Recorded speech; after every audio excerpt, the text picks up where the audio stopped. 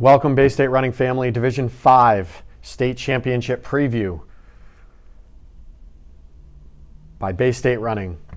You can see I'm flying solo today, minus Baby Yoda right here.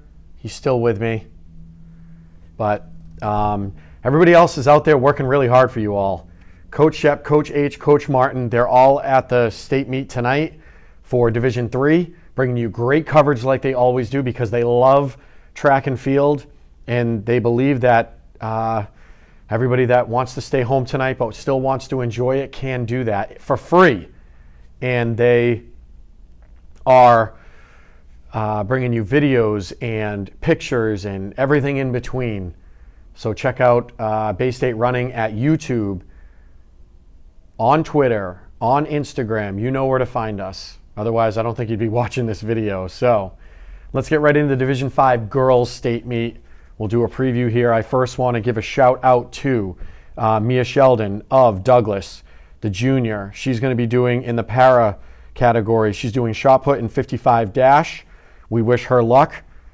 And we're going to move right into the girls' 55-meter hurdles. Only 3 girls under 9.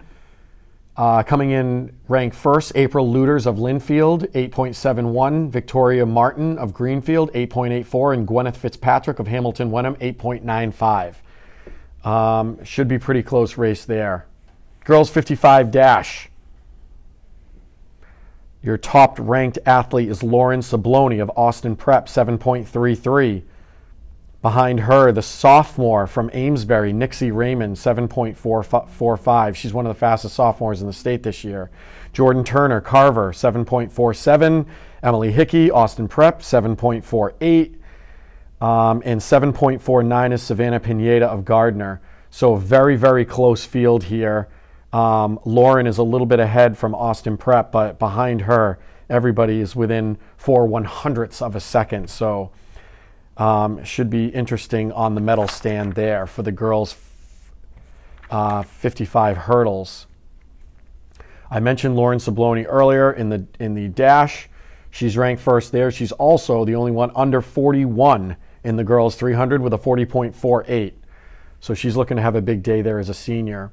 Savannah Pineda, she was also in the 55 dash, 41.14, and always be on the lookout for the young sophomore here out of Murdoch, Lily Digman, 41.66. Moving on to the girls 600. Very interesting race here because the top 2 seeds ran these times together at the MSTCA State Coaches Meet. You have Laura McBride out of Oakmont. She's a senior with a 139.52. And Lily Digman, the sophomore out of Murdoch, who I just mentioned earlier, with a 139.54. 2/100ths of a second separate them. Now, it's an interesting showdown because, and I don't even know if it's the first time they've actually run, I think this season, they're going to be head-to-head. Now, Laura's time of 139.54 came out of the state coaches meet, but it came out of the penultimate heat, and she ran away with the penultimate heat. Lily ran for the victory in the seeded heat, but didn't win the state coaches by 2/100ths of a second because Laura out of the penultimate heat had run 2/100ths faster. So this time they're going to be head to head, so that should be very interesting. They're the only 2 to break 140 so far in Division 5, so that should be a really fun matchup for those 2 girls. Amber Latuka from Bishop Stang coming in with a 140 in third there. Girls 1,000 meter. Mia Cromwell out of Manchester, Essex. She's your senior at 3 flat. She's the one to beat. The next best athlete is Riley Clark, the sophomore out of Littleton, who has been making a name for herself since last year with a 305. Then it jumps to a bunch of 311s.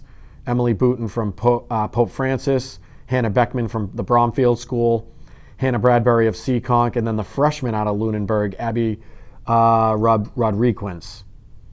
So you got a bunch of girls at 311 there in the girls 1,000. That should be interesting. Looks like it's a fight for third there from those 4 girls. The girls 1 mile.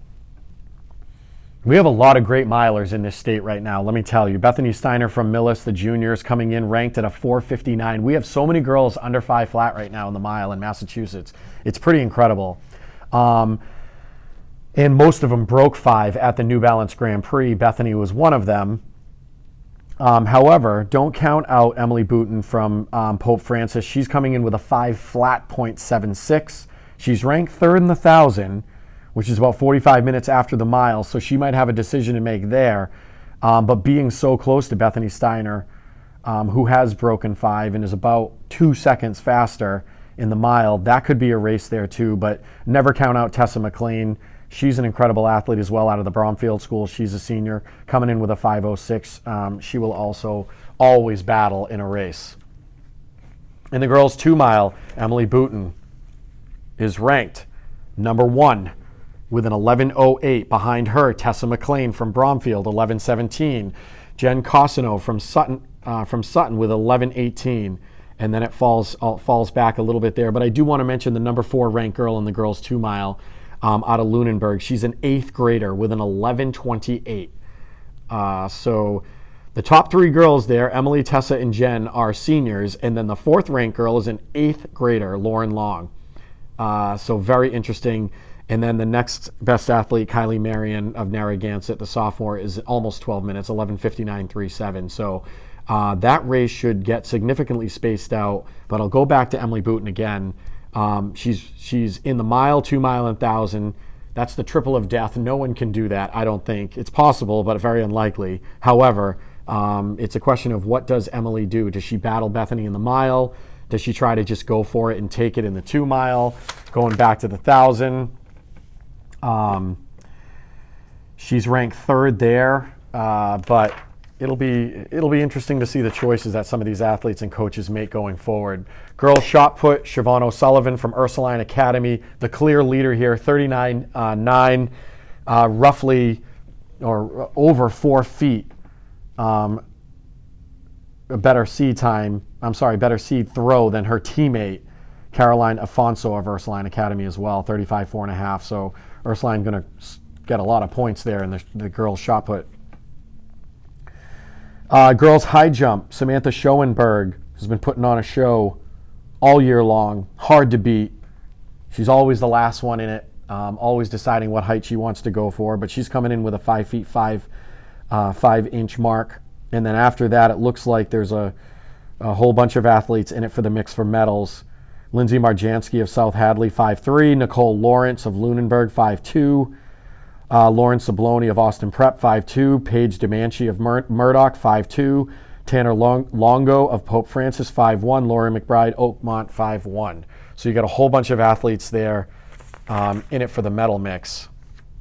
In the girls long jump, looks like a 2-lady race here with Emily Hickey of Austin Prep, 17 feet 3 3/4, and right behind her by 1/4 of an inch, Jules Hogan of Advanced Math and Science, 17 feet 3.5. So it'll be those two, and then there's a pretty decent drop off there for Farrell Dawson of South Hadley, 16 10 1/4. For the relays, girls 4x200 meter, Austin Prep, 1:48.52. A little over 2 seconds ahead of the Bromfield School's 1:50.64, and then they're about 2 seconds ahead of South Hadley's 1:52. So Austin Prep, they're in it for the team title here, so that 4x2 is probably going to be fairly significant. In the girls 4x8, hard to pick against this Littleton girls team. They were stacked last year. They're stacked this year. They're coming in with a 10 flat. There's no teams in D5 that have broken 10 yet, but the next best team in the girls 4x8 is the Bromfield School with a 10:21. So they have a 21-second lead from the Littleton girls. They might not shy away from their individual events with that type of lead seed-wise, but we'll see. Maybe they keep some people sharp and Littleton goes for the D5 state championship in the 4x8. Bromfield 10:21, Stoneham 10:33, Martha's Vineyard 10:35, South Hadley 10:43, Murdoch 10:43, Dover Sherborne 10:47, and Seekonk 10:50. So all of those, the top ranked 8 teams right there, you can see any of them they're all medal contenders for sure, and they can kind of flip-flop there. Our last race of the day. Interesting to note, I've said this on almost every video, the girls 4x4, it could come down to it. The teams that are in it right now for the team title, in my opinion, you have Austin Prep, the Bromfield School, Littleton, South Hadley, and Murdoch. And in the girls 4x4, there's 3 teams in the top 8 that could be in it for the team title, that could have significance at the end of the meet. South Hadley is ranked first, coming in with a 412, significantly ahead of second Littleton, 421. And then in 7th, ranked 7th in the girls 4x4, Austin Prep with the 423. So 2nd through basically 10th here, even 11th, everyone is so close, even 12th. It could go anywhere for just to get a medal here in the 4x4. But the teams to watch out for there are probably going to be South Hadley, Littleton, and Austin Prep, as they're going to be in it for the team score. And that wraps up the girls Division 5 preview. We wish you all the best. We wish you happy Valentine's Day. Have a great weekend. And we're going to sign off here from the previews at Bay State Running. We love all of you. We appreciate all your support this past week. And we will continue to bring you the best coverage we can for Massachusetts high school track and field, because we believe in it, we love it, and we know you all do too. So good luck.